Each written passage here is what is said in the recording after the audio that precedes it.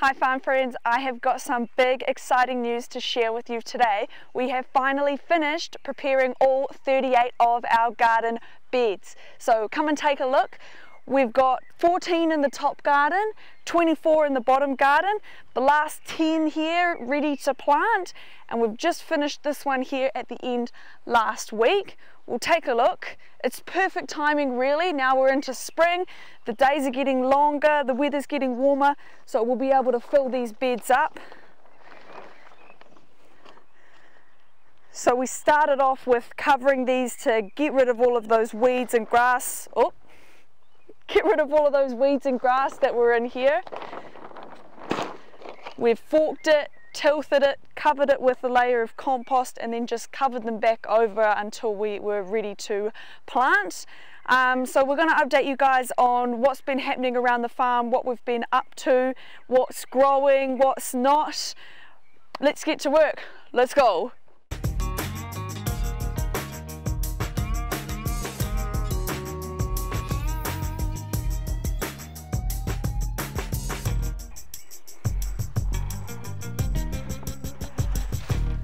So we've been working on the farm for the past 9 months now. It's been an extremely busy 9 months, but it has gone really quickly.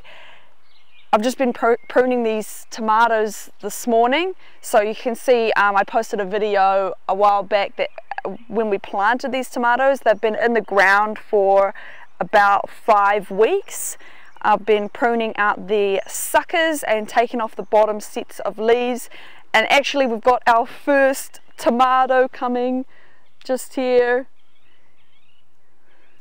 So that's really exciting. There's a lot of flowers happening on these plants. So hopefully we will get a good lot of tomatoes in our first year growing tomatoes. The kale's been growing like crazy. We've been trying to keep up with it, trying to take out those bottom sets of leaves and then taking some as well and using it for cooking. We were quite nervous to take the covers off because we were worried the pests were going to come and eat it, but actually it's done really well so far, so that's really good for us to know that they just need that protection in the early stage, but once they get big enough they'll be totally sweet without their covers on, so that's great. We have also been growing broccoli and harvesting a lot of the broccoli. It's probably getting a little bit warm now for the broccoli. It's not looking super green, but we've been cutting it and we've been enjoying it and it's been awesome. So we had some turnips, red Russian kale and some rocket in this bed, which have all come and gone, so we've flipped this bed. We're just going to take a look, see what it's looking like under here. So with the kale and the rocket, because those crops you can cut them and they'll grow back, it was really important that we covered it over to stop them from coming back, and this looks pretty much just about ready to plant. So we're going to fill the rest of this bed with parsnips. We've got some parsnips up the top here, so we're going to put parsnips down the rest here. So we've got our lettuce growing in here, which is really coming away now. This is our Salanova lettuce, which just looks gorgeous. It looks so beautiful. So we're going to start picking the outer leaves of this lettuce. We did notice that we've got some aphids in here, so we are going to be experimenting with some neem oil to see if we can help control the aphids in this bed. Over here in this bed I have planted the basil as well. We did have, what did we have in this one? We did have some bok choy and also another variety of lettuce called Coastline, which didn't work well for us. We ended up just cropping that all out and flipping this bed and putting our basil in here. We had potatoes in this one over here, which have all come out, so that bed is ready to be flipped. We've done some more flipping down here. So we've got our beans here, which they're doing okay.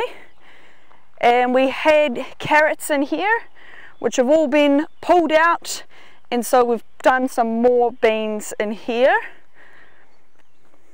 This broccoli here we planted sort of about mid-winter, and now we are mid-spring.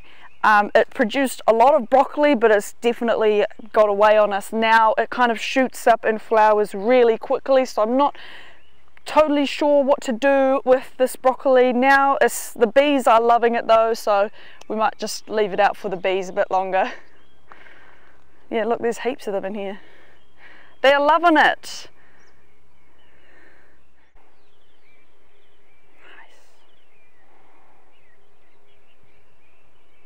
We haven't talked a lot about the flowers in our garden, but we do have some flowers on the go here. We've got calendula, we've got scabiosa here, we've got some cornflowers which are just about to bloom, we've got honesty, some stock here, some poppies, larkspur and nigella.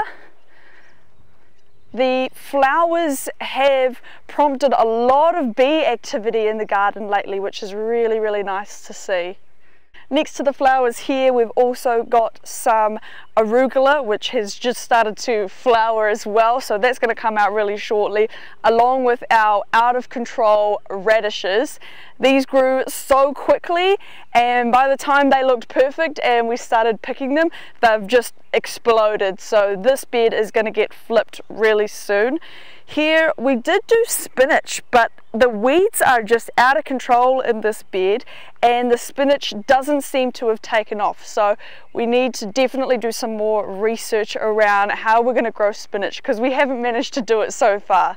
Here's another example of a crop that has grown really quickly, and that is our bok choy. It was not very long ago that we planted this, and now it is ready to harvest.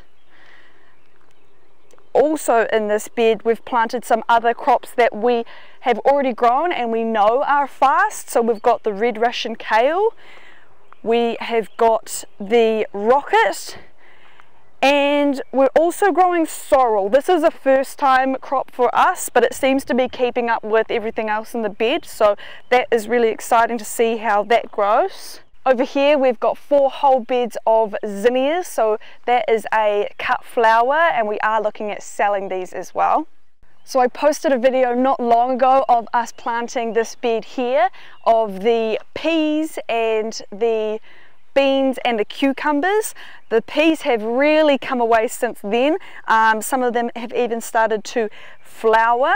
We've been adding this string in as well. I started off with a string. We didn't like this string. It was too thick, it was really hard to tie, and then I found this hemp string at like a $2 shop that was next door to the coffee shop where I work, and it was $2. So I do like this string. It seems to be going well so far. Down here at our beans, I've added in some stakes, and I've just secured these to the top of the frame here as well to keep them in place in case of any high winds. And our cucumbers have come up as well. We do have a few missing, some didn't make it, but I have planted some more cucumbers into pots in the glass house to see if I can catch those up in the glass house and then bring them out to fill in the gaps here.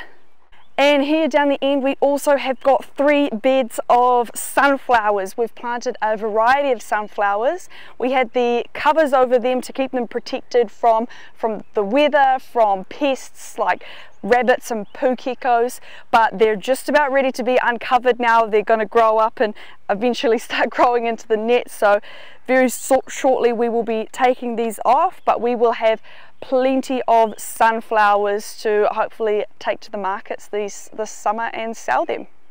The last thing I wanted to talk about with you guys today is my diary. Now, I thought I had been keeping good track of when things were getting planted and what was getting done, but I really haven't. And I know that's a big rookie mistake, but I've started my diary. I'm keeping track of the dates of everything that I'm doing, when it's happening, so that I can look back and say, oh yes, that bed took this long to grow between these dates, which is something that is really important to know as we're working out our succession planting, how long things are taking to grow, when's the best time to plant things. Anyway, that is all for this video. Thank you so much for watching. If you're interested in what I'm doing, flowers, vegetables, small scale farming and market gardening, then please subscribe to my channel because I upload a new video every Thursday. If you like this video, then please give it a big thumbs up. Anyway, I've got some work to do. See if I can get those tomatoes pruned and plant a few more beds. I will see you guys in the next one. Bye!